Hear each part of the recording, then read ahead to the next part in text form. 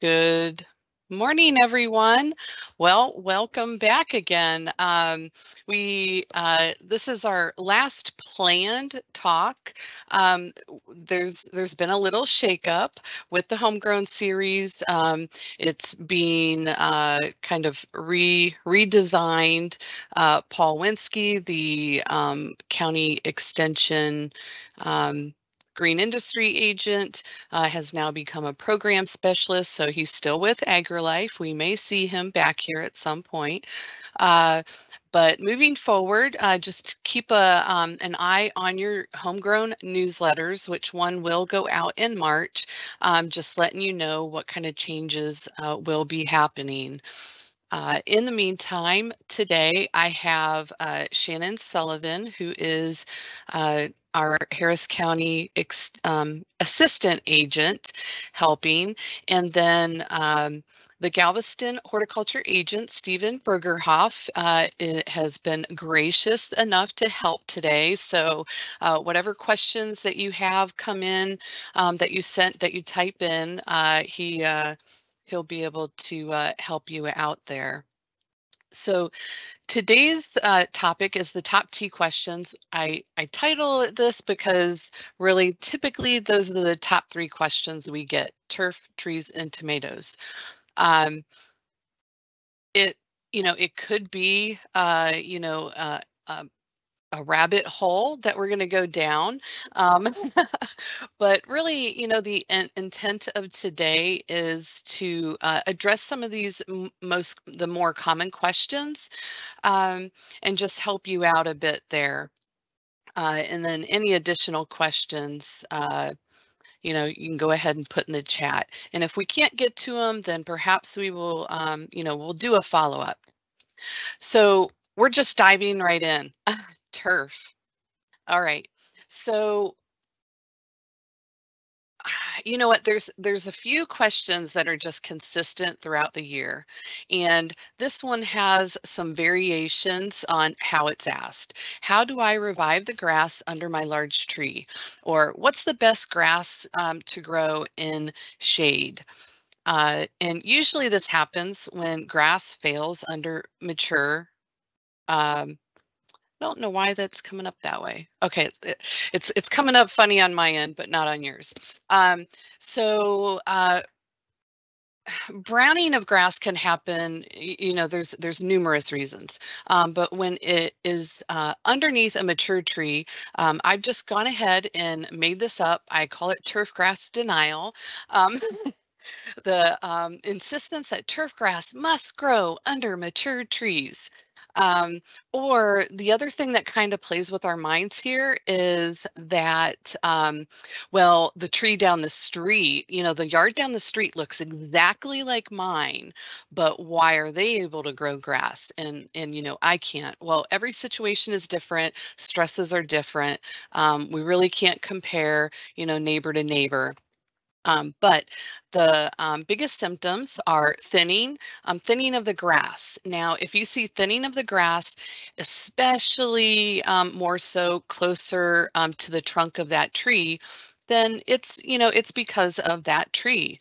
Other symptoms are that perhaps you already know that you have varying levels of shade. You have poor growth in that grass, and that you have a weeds establishing. So it's not necessarily a weed issue, it's that the grass is thinning. Um, the other thing when we talk about sunlight with the varying levels of shade is that, especially with live oaks, a lot of our questions concern live oaks, that there's a lot of roots. So there's competition for those water resources. So how do we deal with poor turf grass under trees? Some will enlist an arborist to come in and help trim the trees, prune out some of the bigger branches, get sunlight through. I mean, when it's with the help, when it helps the tree, the health of that tree, okay, I can get that. But if it's merely to create more sunlight down below, then perhaps we just need to shift our perspective, because, the more that you trim up trees, the when it's not necessary, the more you're inviting, pests and disease. So watch that trimming trees. Pick a shade tolerant turf. Around here, St. Augustine is more tolerant than Bermuda, and there's many yards with St. Augustine, but it still needs generally at least 4 hours of direct sunlight. Um, so, it can only do so much.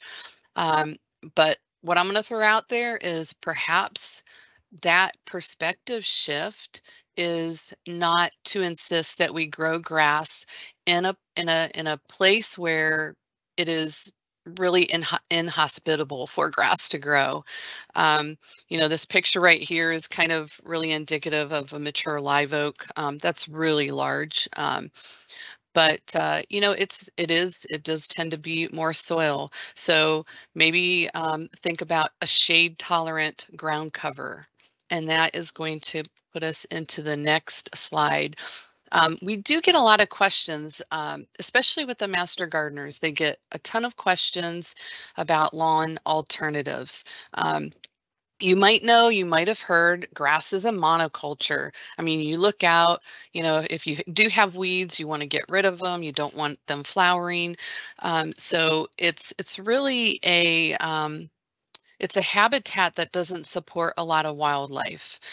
In the soil, down in the soil, yes, it's teeming with life, but above, not much.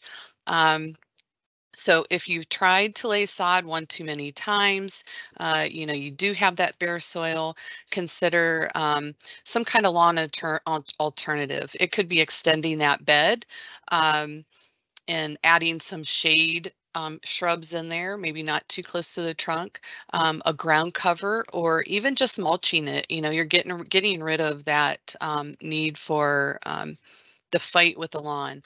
So here are some recommendations. Number one, shade tolerant, definitely non-aggressive. You want to stick with something that you're not going to have to fight. It can involve vines and perennials. So liriope up at the top, it grows a little bit taller than mondo grass, about 18 inches tall with those purple spikes. It's real flowy, it moves with the wind. Liriope tended to get hit by this last freeze a little bit more than the mondo grass. That doesn't mean it didn't come back. It grows back beautifully. Asiatic jasmine, okay, I'll put it out there around the Houston area. It could be used a little too much, but man, it is hard to deny when it's in bloom. I just roll down my windows and enjoy it. Um, it can take sun or shade. I mean, if you need to, you can mow it back. If it gets hit by a freeze, it comes back. But it's pretty low maintenance once it gets established. Mondo grass, this picture is showing a dwarf mondo grass, might get about 6 to 8 inches tall. Regular, a little bit taller, 6 to 10. I personally love mondo grass. I love how it looks. It really softens edging. But even though this picture is not showing a full ground cover, it can definitely, either the dwarf or the regular, can be used as a really lovely ground cover that typically stays evergreen. And then ajuga is one of my personal favorites. There are just so many different um, varieties of this. It can come with a bigger leaf, smaller leaf, more burgundy. There's burgundy glow, there's silver beauty. But with those flower spikes, it could, I mean, it's really going to span a lot. Typically, ajuga is going to grow really close to the ground, less than 6 inches, except for those big leaf varieties. The flowers are going to pop it up another 2, 3, maybe 4 inches. All right. Next question. My St. Augustine lawn began to brown in some areas. Is this brown patch? If so, how do I treat it? Let's see. Brown patch. So brown patch is caused by this fungal pathogen, and it occurs typically in cooler temperatures. So when those temperatures start getting to be about 60 degrees at night, maybe 80s during the day, that cool and those moist conditions, obviously when that happens, it's the rainy season, typically hurricane season. So it can really trigger the growth of that fungus. Symptoms. Um, they're going to show in the fall or winter. We're probably grow a little bit bigger going into winter. They are, it's brown, tan, circular, or irregular shape. Now, if you bend down and you look at those leaf blades, that leaf blade will detach from that runner when it's pulled. This picture going back here, you can see how it probably started as smaller irregular spots. It just started to more spots grew and then they combined and it's growing into a larger area. So prevention, number one, turn off the irrigation if you don't need it, especially going into the fall, definitely in the winter. Water in the morning. I know we tend to recommend this, but ultimately we're like, you know what, whenever it gets watered, it gets watered. But when you're going into the season of brown patch, that is the motivation to water in the morning, so it's not so it's able to dry out a little bit during the day, because it just spreads quicker in moist soil. Don't mow wet grass, and avoid spreading to other areas. So when if you actually identify that you have brown patch, one of the tricks may be to remove those clippings. And don't fertilize. Just because you see a brown patch does not mean that that something needs to be fertilized. Fertilize at the proper time of year, because when you apply at the wrong time of year, or in this case with brown patch, it just feeds that fungus. That nitrogen promotes growth, and it just gives the fungus all the more to attack. And then the other thing is not to fertilize when stressed. And again, that's usually, we usually hear that as a go-to, whether it's trees, shrubs, lawn. None of those things should be fertilized when they're stressed. Wait until, it's recovered, and then you add that fertilizer. A treatment, the only treat, the most effective is prevention, but if you do have to treat, you can use a fungicide. It will not kill, it will not eradicate this fungus at all. Now, with regular applications, you can help slow that growth. And you want to do those applications when night temperatures are somewhere around 70 degrees.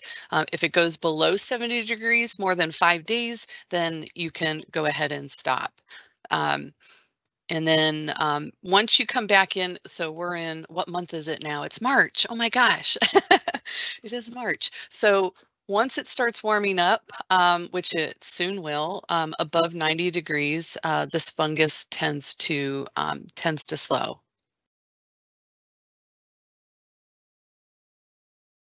All right, before we go on, any questions that haven't been answered, Stephen? No, Brandi, we did have Comments? a question from Lisa who asked a question, is brown patch season the winter? But I believe you did cover that. Could you please repeat the seasonality for the most active season of brown patch? Yeah, so that would be definitely going into the fall, and fall and winter is when it's its favorite playground. Uh, it uh, it enjoys being, when, oh my gosh, I just got tongue-tied there for a minute. Um, It's going to be more moist. So, when the rainy season starts to come and it's the cool temperatures ushering in a little bit of the fall, that's what triggers the growth of the fungus. So it's once it starts cooling off and it gets wetter. So what is this weed and how can I control it? Okay, so there's, who knows how many versions of this question, whatever weed. In this case, it is Virginia buttonweed. It's a creeping perennial. It roots along the nodes, so you can't really quite see it in this picture, but you can see that pink stem coming up off to the left, and it grows as a runner. So each of those nodes, everywhere that it sits down, it'll root, which is part of the problem with its persistence. And it has, when it's flowering, it's easiest to identify with those 4 white petals. Look, it's a difficult weed, but look how can we just appreciate the beauty of that flower. It is so adorable. Okay, now how to kill it. No. Oh gosh, poor little thing. So Virginia buttonweed really it proliferates in poor draining soil, compacted soil, and it's just really difficult to manage. So just put that out there so that way you don't have any expectations. Uh, Again, prevention is best, avoiding overwatering and that poor draining soil. So here, this is the second time that overwatering can cause problems on your lawn. And most lawns are typically overwatered. So for chemical control, this metsulfuron methyl is an active ingredient that can be used. I do believe I can't remember if Stephen has a link for that, but in any use of chemicals, you want to be sure to read and follow all herbicide label directions. We can't really tell you how to apply any of those chemicals. We can help you read the labels, but I do want to, let you know that these small nurseries that you go to, some of them are family owned. They have been doing this for decades, and they are an excellent resource when it comes to not only their plants, but the chemicals that they have on hand. So you have numerous resources around where you live that can help you figure out what to use. And then going into this St. Augustine lawn maintenance calendar, I do know there's a link for this. There is a Bermuda grass one also, but showing you the St. Augustine, if you have this on hand, this can answer a lot of your questions before you even have them. And number one is fertilization. That's always a question. When do I fertilize? And you can see March and April is when you first do the application, but typically you do want that grass. Remember how I said you don't want it to be stressed, you want it to be healthy. So ensure that that lawn has been mowed a couple times. That means it's really active, and then you can start fertilizing. And then you're going to have this now. You can see mowing. Typically mowing, we mow too low with St. Augustine. Mow it 2 to 4 inches. And mowing low also encourages problems with pests. So that is one of the reasons that we encourage proper mowing height. But yeah, I love this calendar. It can answer a lot of your questions. And then some turf resources. You've been given some along the way. So maintaining your grass lawns. Aggie Turf is a really good resource. I have on here, so the website's aggieturf.tmu.edu, but there's a tab on there, or one of the categories is turf weed ID. And I just did a snapshot of that right here. And that'll help you identify, if you can't identify from there, we can help with that. But this puts the power in your hands. And then you can click on each one of those, and it gives you a little bit of information.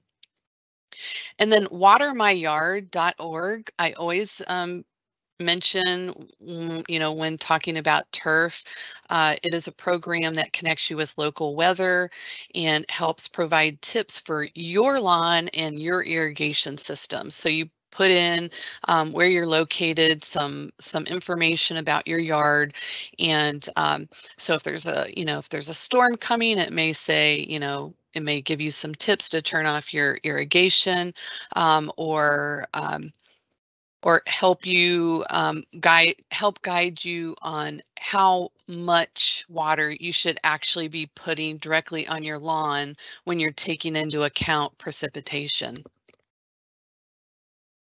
So hopefully you try that out and it helps. Going into trees. So okay, how could I not?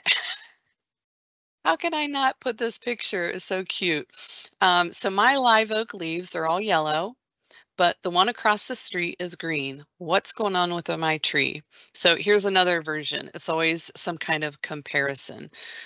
When you have yellowing leaves, yes, it could mean chlorosis, lack of iron. In this particular situation, because it's current, we'll talk about what I think it is. But we have to keep in mind that live oaks, they appear evergreen, but they do lose their leaves. They just kind of do it throughout the year. If there's some kind of extreme weather events, then like the freeze that we just had, it can make them yellow up more simultaneously, I guess. It doesn't mean that there's any pathogen. It is normal. Old leaves come in and or new leaves come in and they replace those old leaves going out. So in this situation, because we have gotten this question every week for a few weeks now, we're going to attribute it directly to freeze damage. So we had that December 22 freeze, Christmas, right around Christmas time. That was right on the heels of the drought, which, put a lot of stress on our trees. And even coming up to that drought, a lot of our local trees were probably still dealing with effects from that winter storm Uri. I know it's far enough away from us to not give it any thought anymore, but that's not so for the trees. So some of those symptoms are yellowing. It could be a little yellowing. It could be the whole tree. Leaf drop, which once they yellow, they are going to drop their leaves, and then those new leaves are going to come in and replace them. You might have some twig branch dieback.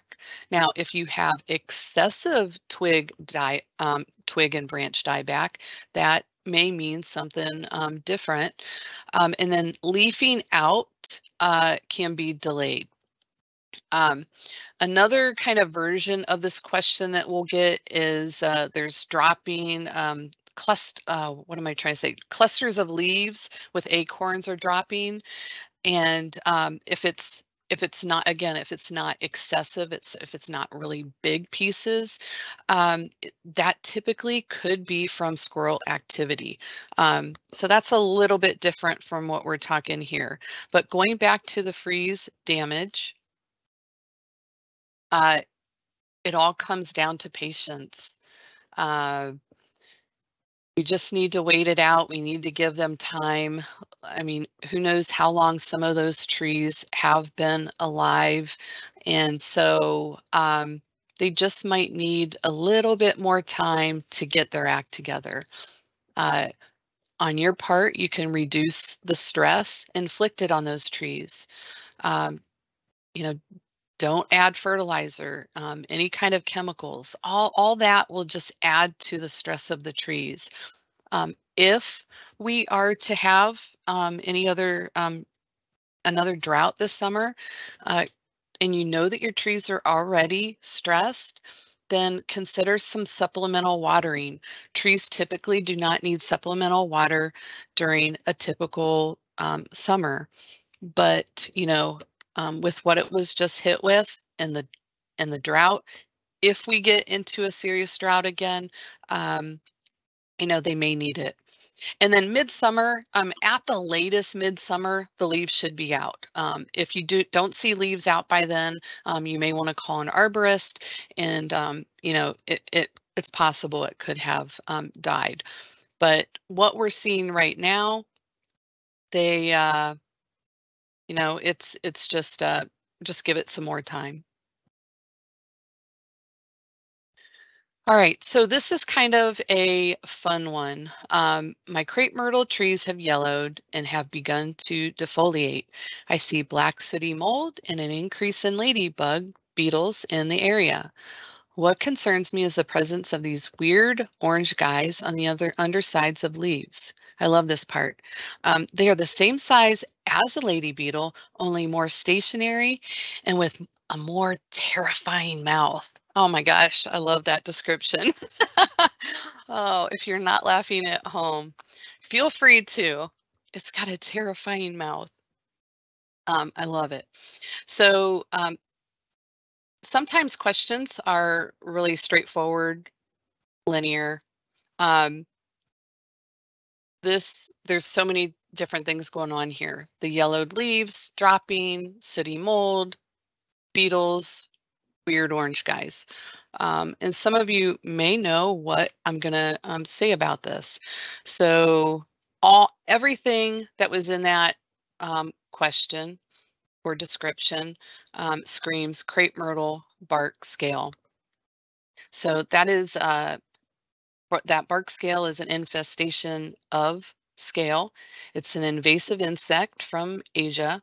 It's not deadly. It will not kill your tree. It just really doesn't make it nice looking. um, but that scale, all that scale, you can see in the pictures in this picture here how you know they're all over. Well, they secrete a honeydew, and that honeydew um, can create a fungus. And so when you have sooty mold, it is a direct byproduct of it could be aphids on another on another plant, and in this case it's the crepe myrtle bark scale. So you can see the adults, they're a little bit gray white. And the only thing on the symptoms here that I don't have is if you go to crush them, it oozes like that pink fluid. But symptoms, sooty mold, reduced bloom, delayed leaf flush, and ants. Uh, the ant presence is really cool. This happens on many other plants, especially with aphids, where fire and sugar ants, they basically they protect that scale because they're creating the honeydew that then they utilize.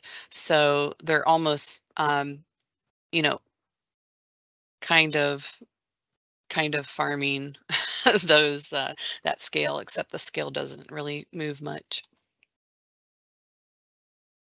So prevention. I mean, crepe myrtles bloom so reliably and prolifically that it's hard not to use them. They do well here, right?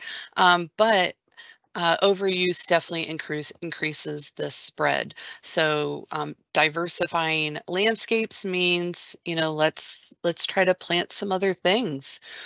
When winter comes, it doesn't kill them. Um, it's probably being spread from wind and humans. Um, so let's just try to mix some things up. Maintain healthy trees. So if your tree is young, if it's stressed, if it's experienced extreme cold, extreme heat, deep shade, all of that can uh, create a situation, um, create an ideal, I should say, situation for the scale to come in. Management, that we're going to bring in that orange creepy guy. So that orange creepy guy, that's actually a good sign, because that means that first he said there were beetles in the area, but then he had the guy with the terrifying mouth, and this is just a pupa stage. This is his photo from Ask Extension. This is just the pupa stage of the lady beetle. And then once it turns into adult, then the adults will, they come out, they emerge and continue feeding on that scale, continue laying eggs, and then, the cycle continues with those beneficial insects. If you use insecticides for this particular problem, then just be sure that it is safe for those beneficial insects. There was one small study done. I cannot remember where I read it. But in that study, lady beetles suppress scale up to 75%. So, I mean, they can really make a big impact. That top picture is a twice stabbed lady beetle, if you've never seen one. So, it's just not the Asian beetles or the other typical lady beetles or ladybugs that you're used to seeing. And you're going to have this link. This is like everything we just talked about. Uh, it's really great to have. You can see why there's a pink fluid that comes out of that scale when it's crushed. And I think that's a really great a great visual with the reduced blooms. On the left, not infected. On the right, it is.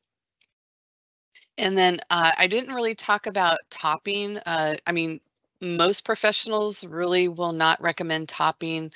We understand why it's done. It's definitely something that, landscape companies are able to go out and provide that service. Unfortunately, it is thought to create really great conditions for crepe myrtle bark scale. It just gives them more the tree's going to be stressed. All those wounds have to heal, and it just creates a nice little habitat. All right. This is probably one of the top 2 questions, maybe top 2 or 3 questions. How do I find a reputable arborist? And it's a very simple answer. We recommend treesaregood.org. This is a website. It offers some tips, educational activities, which are actually pretty interesting if you want to look through. I mean, they're separated by classroom, community, and then online. But if you, one of the sections on there is find an arborist, you put in your zip code, and all the arborists that are certified with the International Society of Arboriculture will be listed. So when you call extension and you ask, how do I find a reputable arborist? This is our answer. When do you need to see an arborist? When well, if we let you know based on your questions, but when it's just too big of a job, we may be able to kind of confirm what you have through pictures the best we can, but that's why a lot of times we'll say, you definitely want to talk to someone about that. If you have any major pruning, this is where to go. And tree resources. This one wasn't on here, but if you go to stopcmbs.com, that actually gives you some chemical controls. They're not that effective. You have to be really regular with them. So if you have crepe myrtle bark scale, or if you have sooty mold, you can kind of power wash some of it off. It's only going to really do the adults, or you can scrub it, for just for it to look a little bit better visually. But this website does have some chemical controls, but you have to be really regular with it.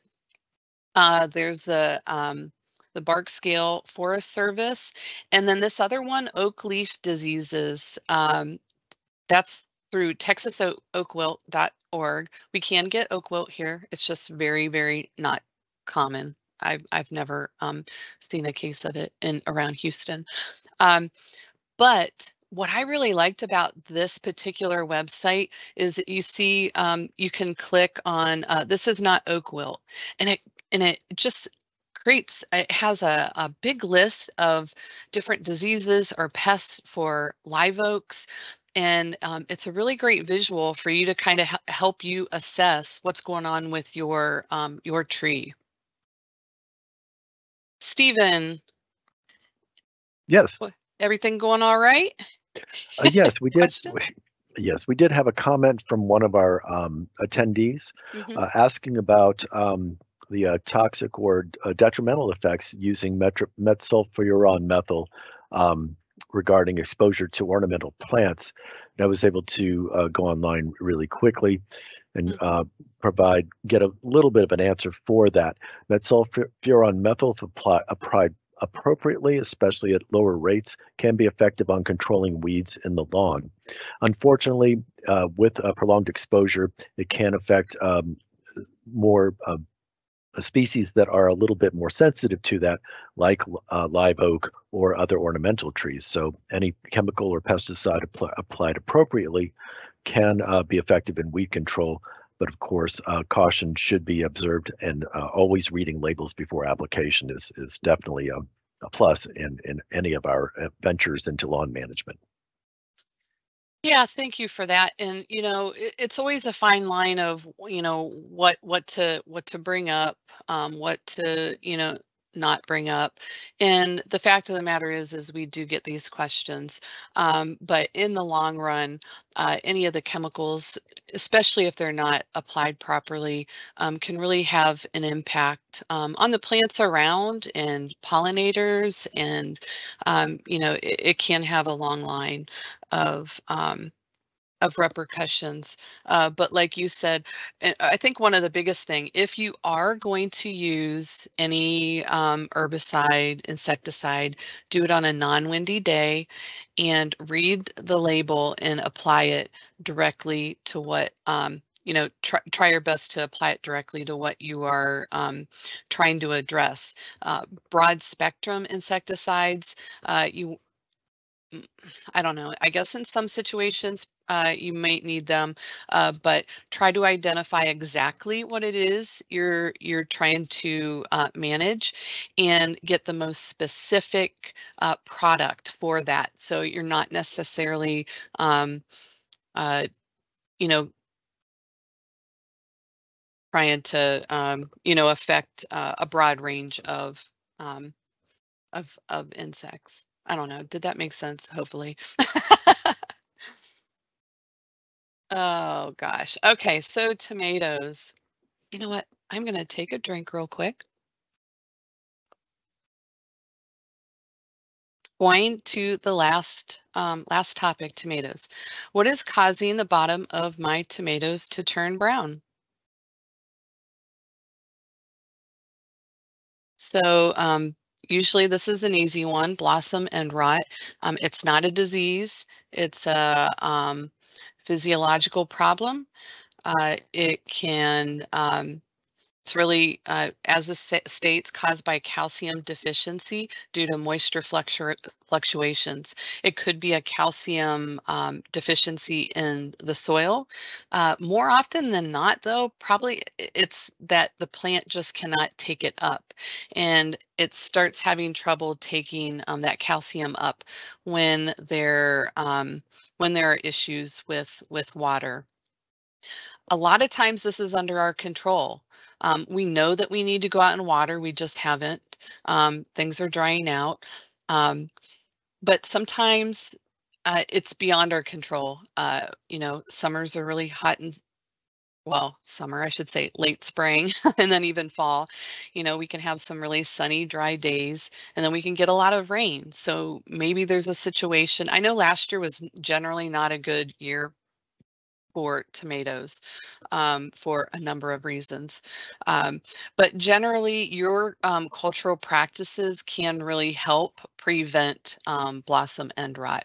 So it's that deterioration of that blossom end of the fruit, and then it goes through a series of different appearances. It might look water soaked.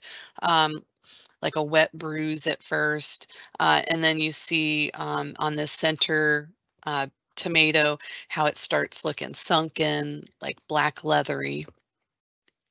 It usually, so blossom end rot first usually starts the the beginnings of it start when there's a lot of growth during a period. So hold on, I have to rethink this.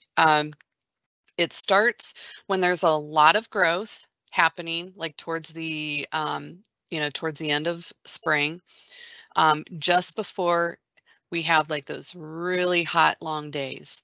So what that tells me is that it's generally cultural practices, and that we have control to prevent this.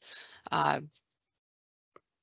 and then by the time it actually appears is when that fruit is like about a third to halfway developed. So it starts long before that fruit appears, and that fruit gets large enough. So it's really important, as that tomato is growing, to take care of that. Be sure that, it's not going through a lot of dry periods. It's not going through a lot of wet periods. You're just kind of keeping it consistently moist.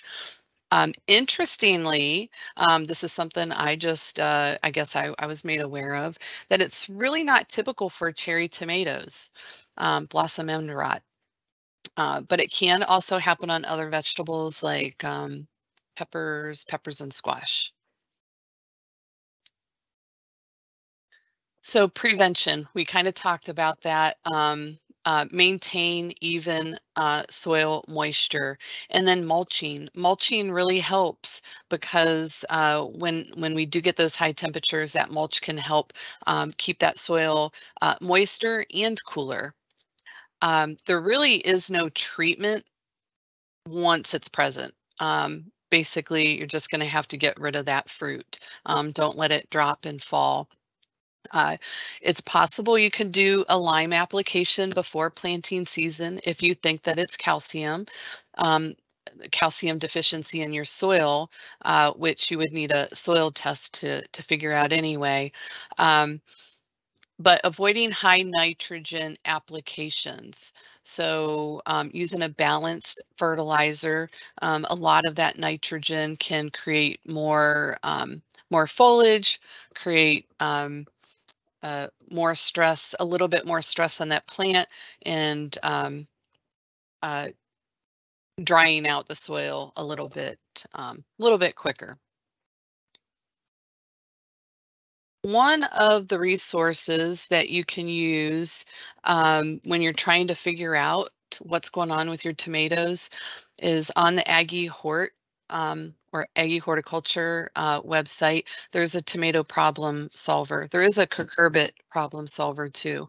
But as you can see with this one, you can look at if your problem is on ripe fruit, if it's insects, if it's stems. In this particular situation, I pulled up disorders for ripe tomato fruits, and you see blossom end rot right there. So you can click on each one of these and try to, identify what's going on with your tomato or tomato plants based visually on your observations. What are the best tomatoes for containers? Not these tomatoes. These are a couple master gardeners. This picture is a little old, but I couldn't resist. So they don't need to grow in containers. We'll look at a few that will. Um,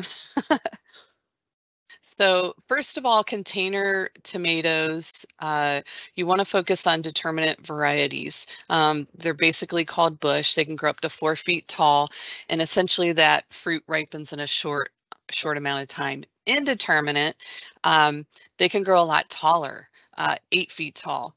While the determinate, you don't necessarily have to provide support. It does help, especially because some of them have such a heavy fruit load. Having that support would help. But with the indeterminate, getting up to 8 feet tall, you definitely need staking and support.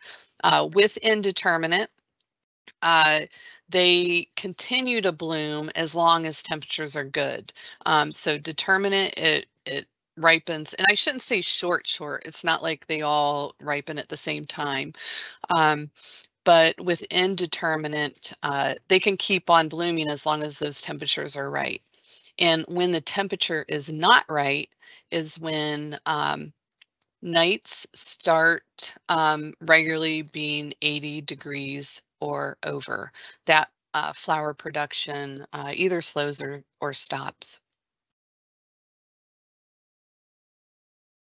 And I think Stephen has, or Shannon has a link for, I did the homegrown, it was this year, earlier this year, it was tomatoes for the patio.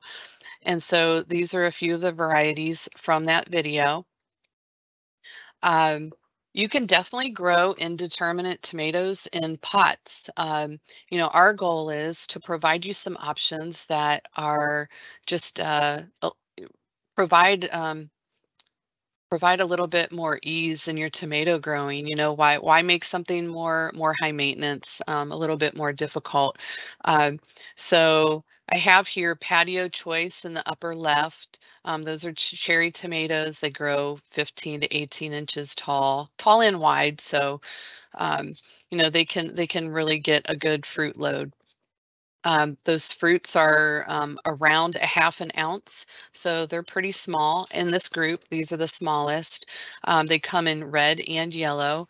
And with determinate tomatoes, you want a harvest date, um, 70, I'd say 70 days or below, because, you want to be able to, you know, have a really good harvest before the heat of summer. I'll go down to the sweet and neat on the bottom right. That's another dwarf cherry. Well, this one's dwarf because it only gets 8 to 10 inches tall. So you don't have to have some crazy big tomato to have tomatoes. These are less than an ounce small, less than an ounce, the fruit. So they're a little bit bigger than patio choice. These are 60 days to maturity. Going above that, bush early girl, that's really like a standard bush slicer, something you can put on some sandwiches. Grows 18 to 24 inches tall, so it still doesn't grow that big, but you get like 6 to 7 ounce fruits from it. And it can really put on a lot of fruit. That's 65 days to harvest. And then celebrity is going to be our tallest. We call this a semi-determinate. Uh, so that fruit is going to it's going to fruit over a little bit longer of a period. You're going to want a bigger pot. You can't get away with the pot that you use for sweet and neat. It grows 3 to 4 feet tall. Maybe provide a little bit more support for this. This has 70 days. And this one particularly, all of these tomatoes have some kind of disease resistance. This celebrity, not only is it an All-American selection, but it's also a Texas superstar. So, it's been proven to do really well. So there's some ideas for tomatoes in a container. And we're going to finish this up with the last question. I have 3/8-inch holes in my tomatoes with 1-inch dark caterpillars on the plants. I sprayed BT on the plants as well as the fruit 2 days before seeing the eaten fruit. What should I be doing? So with this person, we already ruled out that it wasn't birds. He did see caterpillars, and otherwise, going back. It's difficult to treat without identifying that pest. But he treated with Bacillus thuringiensis, I always get that name wrong, um, which is a pesticide that can really be in a form of a spray, granular, stuff like that. So BT is really a bacterium whose those spores are toxic to the insects that eat them. But the trick is it's insect larvae. So that's a lot of times when we say, you want to monitor your garden and catch things before they become a problem, catch insects when they're young, because you can do a lot of manual control that way. But also if you do go a chemical route, then whether it's organic or synthetic, a lot of times it's more effective on the larva. And just to give a real quick mention about integrated pest management, this is really a way to eliminate pests, doing it the most environmentally friendly way. And it's not just thinking of the environment, it's cost savings. It's what's best to, the plants surrounding it, the other insects. So always try to use a non-chemical means first. So your cultural practices, going out and monitoring, like I said, if you have some aphids, a small population, you can easily spray those off. Leaf-footed bugs, boy, if I was doing this, in a few months, we'd probably have more questions about that. Leaf-footed bugs are harder to manage as adults. They congregate as these orange little guys when they're younger. And so you can knock them all into a soapy bucket, apply a spray. But once they become adults, I mean, you're not going to find something that you're going to be able to spray on them that's going to be effective. With the adults, you might just be able to pick them off and knock them into a bucket. But always start, by monitoring and trying to prevention practices first, then physical. You might go biological, and then chemical is your last resort. So before heading out, we talked about, especially with your turf and your beds, before applying fertilizer, how do you know what to apply if you haven't tested your soil? It is recommended every 3 years. In A&M, Texas A&M AgriLife Extension offers this professional diagnostic soil testing to check for those nutrient deficiencies, whether it's your vegetables, lawn, fruits, trees, flowers. It's pretty inexpensive. So when you go to that website, you want to choose the urban soil submittal form. And most homeowners just need the number one routine analysis unless something else has been mentioned to them. And that number one analysis is $12. You will, on the website, submit payment or arrange payment. You will mail your samples, and then you'll get the results back in an email. You are provided some directions on how to do a soil sample. If you're doing like a flower bed, you want to remove all the organic material on top first, dig down about 6 inches, and then put that in a Ziploc bag. And within one test site, you can do that like 6 to 8 times or 8 to 10 times. And that's going to be your one soil sample. the plant diagnostic lab. This is for plant material. If you really think that there is a disease that you're dealing with,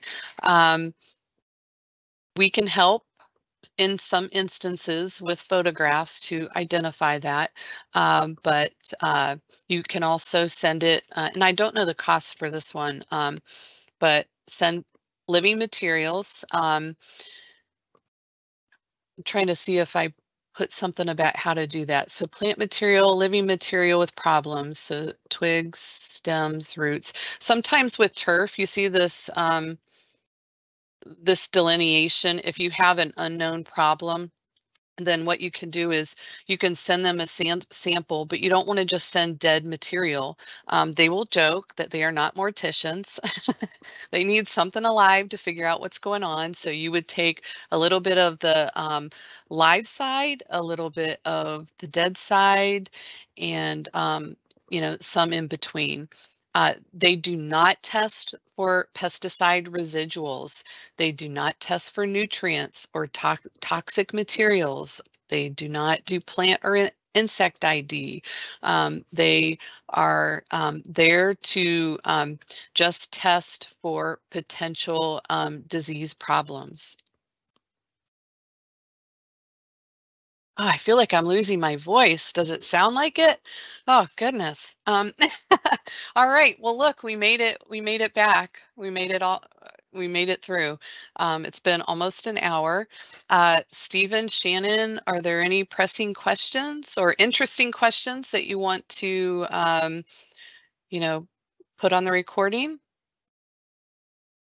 Well, thank you very much, Brandi. That was an excellent presentation. The questions have been very few, and been able to manage some of them. One of them was an offer of suggestion: should calcium nitrate be used to prevent blossom end rot?